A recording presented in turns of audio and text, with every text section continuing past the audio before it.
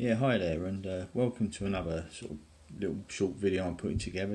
This one's just try and resurrect this IC that obviously you can see is quite a few damaged pins. There's about 6 of them that are basically damaged, twisted and sort of broken. I'm going to try and attach 6 new pins to these. I'm going to do 3 one way and 3 another way, just to give you sort of 2 ideas on how you can do it. So the first sort of operation on this IC is to basically clean up sort of the remains of what's left. So you basically just got to sort of get all the old damaged parts off, sort of one by one. And the main thing is, as long as you can see a bit of copper coming out of the body on each position, you've got sort of half a chance. So basically you just got to try and gently sort of clean everything up best you can. So if you can get a little bit of copper coming out of the body, that's all you need. So just get, all you got to do is get the sort of twisted, damaged parts off. It's not that easy, so you might need the odd different tool. So I'm just literally using a couple of different pairs of tweezers. I'll probably have to use a scalpel in a minute. So just twist these off. So there's 4 of them. So as you can see the remains of the legs that were there just coming out of the body, and you can actually chip away a little bit of the main body just to expose a bit more copper to give you sort of a chance of joining down. So that, I think one of them is going to have to get a little bit of solder on it just to sort of lift it off the pad. So just gently lift that one off. Now just twist that one off. So this bit will take a couple of minutes, but it's sort of worth taking your time. I've just got to get that this last little bit looks a little bit more fiddly, so I might have to get a scalpel on that. I'm just going to gently cut through that last one, just to expose a little bit of copper. As you can see, it's going to be a bit of an awkward one. There you go. Let's chip that off. So you've now got 6 little bits of copper exposed. So I'm just going to wick off all the excess solder on the pads and then give it a clean up. And then you've sort of got a basis for a bit of a rebuild. So I'm just going to put a little bit of flux on the legs, on the pads, sorry. So I put a little bit of flux on the pads. I'm just going to gently wick off the sort of remains of the solder that's there.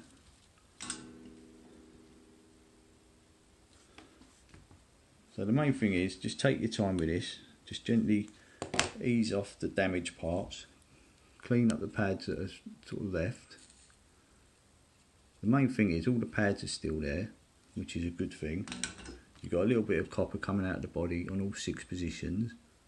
So you've got 1, 2, 3, 4, 5, 6. So I'm going to do 3 one way, 3 another way. What I'm going to do a simple wire link to 3 of them, and I'm going to sort of take some legs off another old IC to do the other 3, just to show you sort of 2 different methods of doing it. So basically that's the sort of clean up operation you need to perform at the start.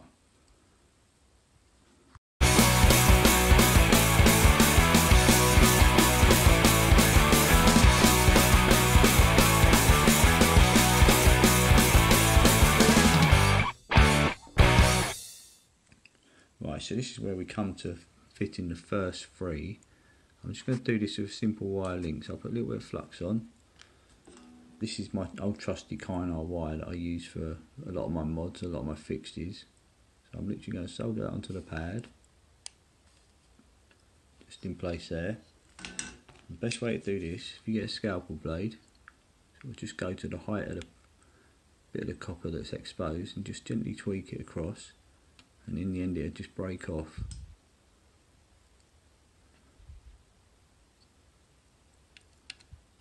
And what you can do, just gently ease that into position.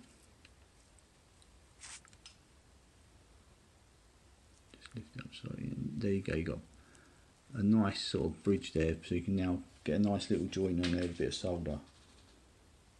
You've got to be pretty quick with this, because if you don't, the other end will come unsoldered at the same time. So I'm just going to put a little bridge on the top of that, just get a little bit on my iron. So the main thing is, with this you've got to be pretty quick.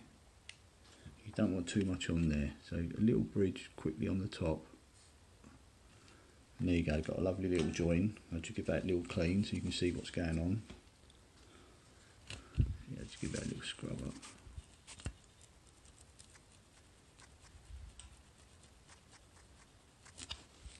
I'll clean it properly at the end and sort of put some pictures up.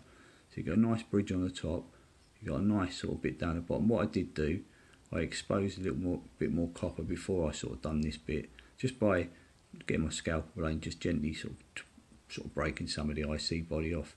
But the main IC sort of components are right in the middle, so you can get away with that. So literally just repeat that, all three of the first three, and then I'll do the other three with a different method. So as you can see, I'll put a second wire in onto the other one that I sort of done a minute ago. So I'm just going to add this third one, same again, put it onto the pad, just get your scalpel blade. This is the best way. I know some people do it, they leave the leg long, then they sort of cut it after and they do their soldering in a different order, but this is the way I've sort of found that I like to do it. Just gently tweak that until it sort of breaks through. So you just push it up against that. So like I say, I scratched back a little bit of the body earlier to expose some of the copper. I've just got to join them two on the top, and then I'll give them all a clean up, and I'll sort of show you the results of them three after.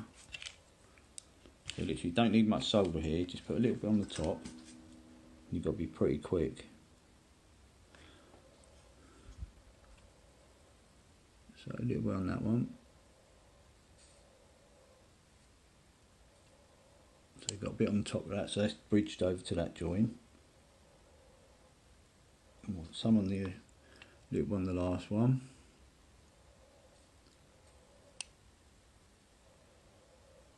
So you've got a little join there. So you've got three nice joins. So they're all nicely soldered down the bottom. You've got three nice sort of joins up the top. The main thing is, as long as you've got a little bit of copper coming out of the body, you've definitely got a sort of good chance of rescuing the IC. So what I'll do, I'll clean all these up and then I'll show you them, and then we go to the other method.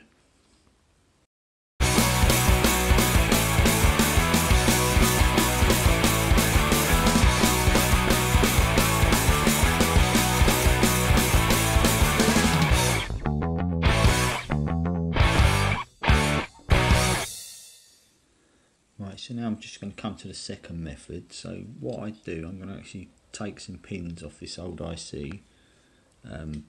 Yeah, I'm just going to take the first three pins off. I'll show you how to do that, and then I'm literally going to put them onto the other board. So instead of the wire link, I'm actually going to use three proper pins. So what I'll do, I'll show you how I'll cut these off. Best thing to do is when you're removing pins, if you just scalpel across the top gently, I'll just take three off because that's all I need. So I'll do that 2 or 3 times.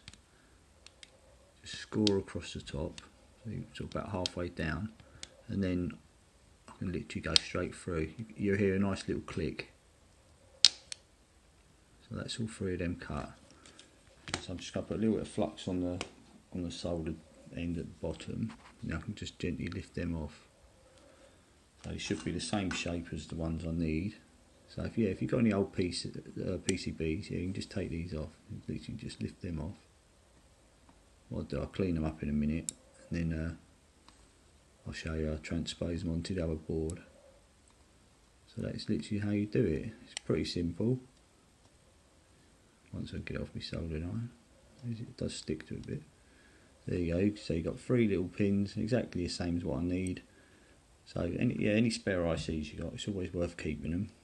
So they're exactly the shape I need. So I'll clean them up and then I'll show you how to put them on the other board. Right, so now I'm just going to attach the pin to the first one of the 3 missing sort of pins. So just drop it into position. These are the ones I took off from the other board. And literally tack that into position. Just get a little bit better down the bottom. So there you go, that one's in position. So I can now solder that on the top, same as before. So I'm just going to add a little bit of flux on the top.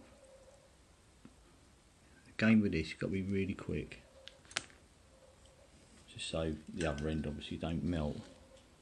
And once I've done this, I'll just repeat the sort of operation for the other 2. So you literally just want a little bit on the top.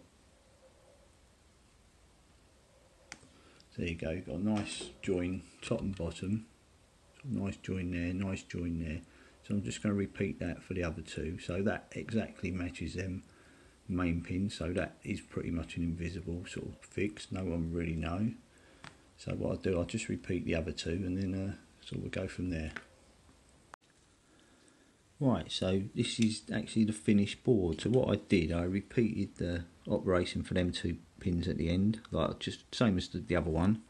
Yeah, I've literally gone along the top, soldiered them all up. So as you can see, you've got nice joints right along the top, right down the bottom. So them three are sort of transposed pins from another IC. Them three are just a bit of kynar wire sort of shaped like a pin. So yeah, as you can see, the results are pretty amazing really compared to what we started with. So it's definitely worth you trying. If you've got an old IC that you can't get a spare and you've got no option, it's definitely worth sort of trying to do it. So all you've got to do is expose a little bit of copper sort of just in the IC, and that'll give you a base to work with. And yeah, when I sort of put my blade on there earlier to break the kynar, I appreciate the camera angle, my hand might have blocked it. Just all you do, put your scalpel blade right at the joint and just wiggle the kynar until it breaks. It's hard to do it with cutters, so yeah, I think you're better off with a blade. So yeah, what I'll do, I'll put a few more pictures up at the end, and hope you learn something, hope you save a few ICs and keep your projects going. So if you like this video, yeah, please subscribe and give us a like, and yeah, and what I'll do, I'll put a few more up. So thanks a lot for watching.